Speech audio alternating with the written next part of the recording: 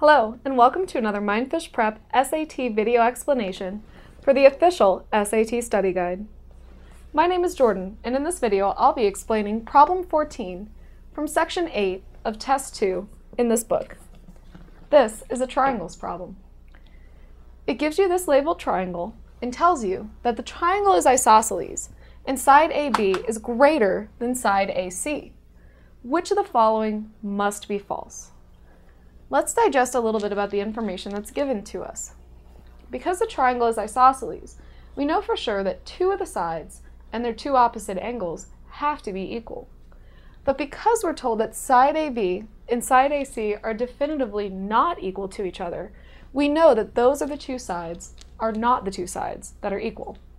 We don't know for sure whether it's these two sides, BC and AC, or these two sides, AB and BC, which are equal.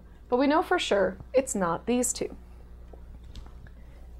As a result, when we go to say which of the following must be false, we don't have a whole lot of information to work with. Now, we know AB is not equal to AC, but that's not one of the answer choices. But there is something related to that is an answer choice. It has to do with the angles.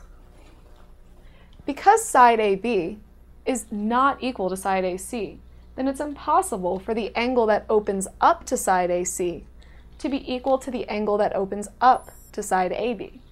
So as a result, angles Y and Z definitively cannot be the same. And that's why E is the correct answer. And that's how you do it. Thanks, and please continue to check out more Mindfish videos.